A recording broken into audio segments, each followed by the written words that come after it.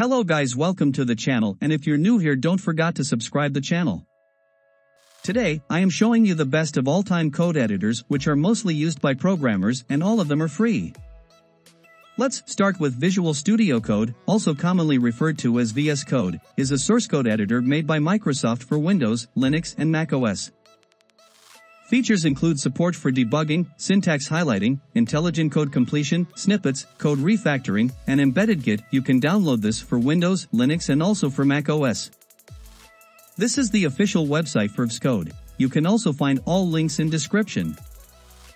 Our second editor is Atom. Atom is a free and open source text and source code editor for macOS, Linux, and Microsoft Windows with support for plugins written in JavaScript and embedded Git control.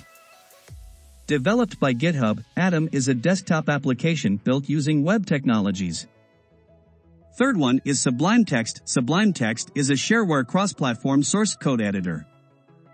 It natively supports many programming languages and markup languages.